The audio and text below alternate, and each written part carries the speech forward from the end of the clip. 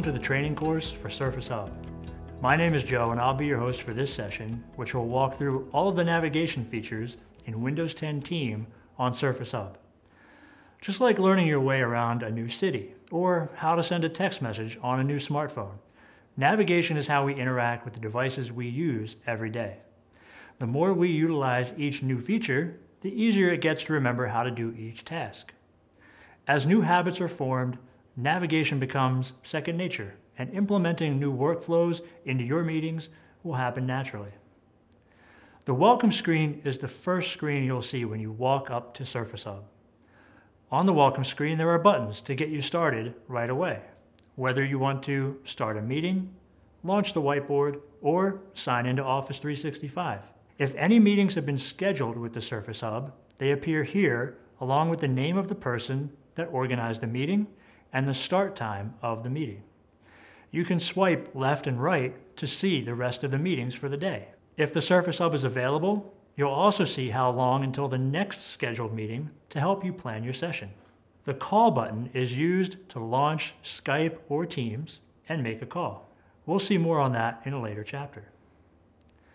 The whiteboard button will start the Microsoft Whiteboard, and Connect will launch the Connect app for wireless and wired projection. Depending on how your organization has configured Surface Hub, you may also have the ability to sign in to Office 365 with your credentials by selecting Sign In to view your meetings and files. At the bottom left corner of the screen, you'll see a friendly name for Surface Hub. Ours says Surface Hub, but yours might be named after the conference room or meeting space. Each Surface Hub will have different friendly names, which is used for wireless projection via Miracast. We'll see how wireless projection works later on in this course. Any questions so far? Actually, yes. Can I get to PowerPoint from this window? Great question, yeah. So let's take a look at the Start menu. Down at the bottom center of the screen is the Start button, and that opens the Start menu with tiles to all the commonly used apps. Opening the Start menu starts a new session and allows you to open any app you need. The Start menu has 4 different options in the menu on the left. The first option is the Home view, which displays tiles for launching the most commonly used apps on Surface Hub.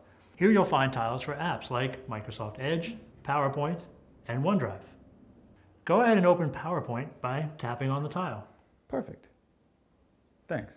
Now we can explore the rest of the Start menu. Go ahead and press the Windows icon at the bottom of the screen. The All Apps option displays an alphabetical list of all the apps that are currently installed on this Surface Hub. You'll see apps like Maps and Photos are also available. The third option is My Meetings and Files, which is where we can sign in to see our meeting calendar and recent files. The fourth option is End Session, which we'll talk about in a few minutes. From the Start menu, go ahead and open the Tips app. Whoa, why did it just open up next to PowerPoint? Because we already had an app open, the next app we open is displayed in split screen mode with a divider bar down the middle. Split screen lets us work with 2 apps at the same time. Go ahead and open Microsoft Word from the Start menu. Oh, okay, so how many apps can we have open at the same time? I'm glad you asked. You can open many apps, but only 2 can be displayed on the screen at the same time. You can switch between them using Task View, which is at the bottom of the screen next to the Windows icon. So PowerPoint is still open? Yeah, when we have more than 2 apps open, the rest run in the background, and we can switch back and forth using Task View. To really close an app you no longer need, press the X in the corner of the app. If you press the X for PowerPoint, it's closed. The Tips app is built into every Surface Hub, and it's a great way to learn more about the features and functionality of the device. For example, let's say we want to review how to open and close apps. If we select Getting Around from the list of options on the left, and then select Switching and Closing Apps, we can review the information on Task View in the Tips app. The divider bar that splits the screen between 2 apps can also be moved left and right to make one of the apps bigger. This is useful if you need one app to display its information larger or have more on the screen at once. Dragging the divider bar all the way to one side of the screen will minimize or hide the app on that side, and it can be displayed again by pressing Task View.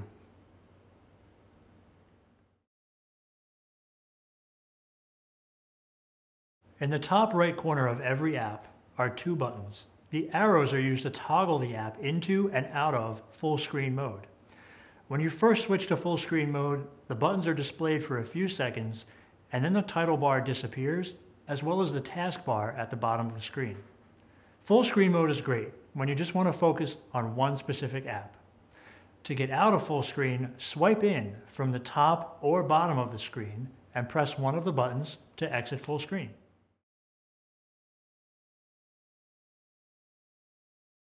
The other button in the top right corner of every app is the Clip to Whiteboard button. When you press the Clip button for the current app, Surface Hub takes a carbon copy of the app and copies it into the whiteboard. We can use this feature to take pictures of anything we have displayed on the screen and place it on the whiteboard for inking and annotations. After pressing the Clip button, the whiteboard opens and the picture is copied over. From here, you can choose whether you want to copy over the whole picture or just a portion of the picture, which you can select by drawing a box around the area you want to keep. The clipped image is then placed in the whiteboard where you can continue to work. We'll see how we can use the clip feature when we dive into the whiteboard in the next chapter.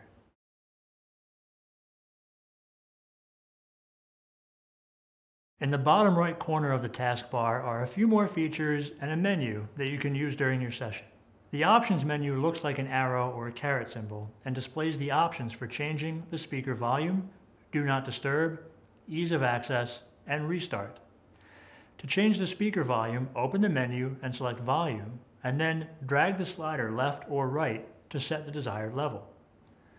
Do not disturb allows you to prevent incoming call alerts and wireless projection during your session. Ease of access allows you to turn on features for accessibility. There are options for turning on the magnifier, narration, and high contrast display mode. The restart option performs a full restart of the Surface Hub, so only use that if you're sure you need to restart the device. Next to the taskbar is the Notification Center, where any system notifications are displayed. These notifications are usually information for system and device administrators. The clock shows the current time, and when you tap the clock, a calendar is displayed. This is a quick way to check dates for project and planning meetings.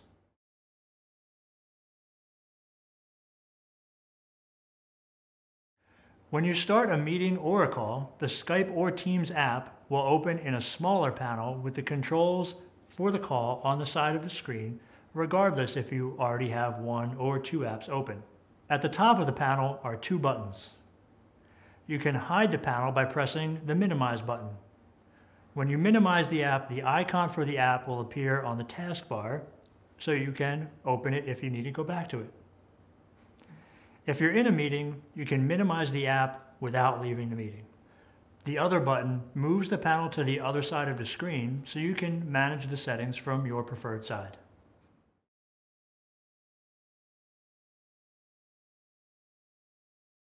We've already seen many ways to use Surface Hub during the session.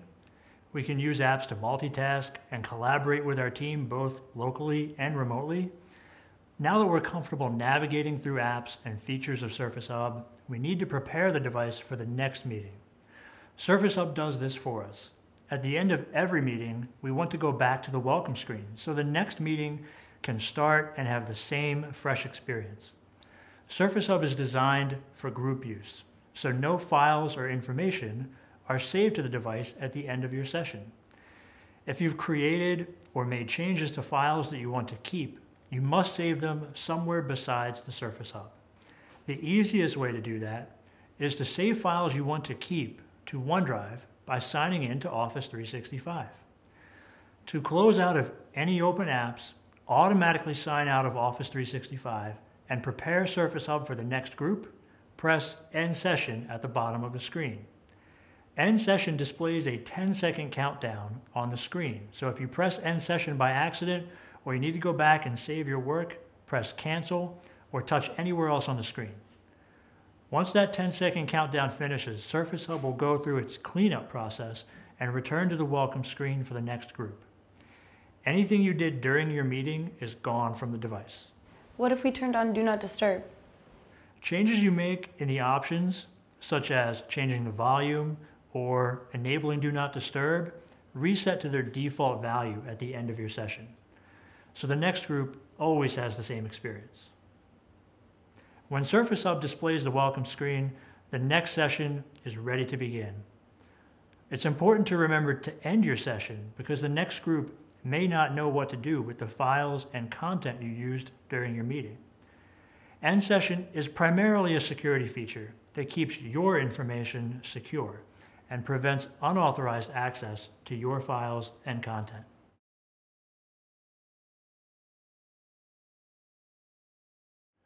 Thank you for watching. We hope you enjoyed this video, and we'll see you in Chapter 4, Whiteboarding and Collaboration.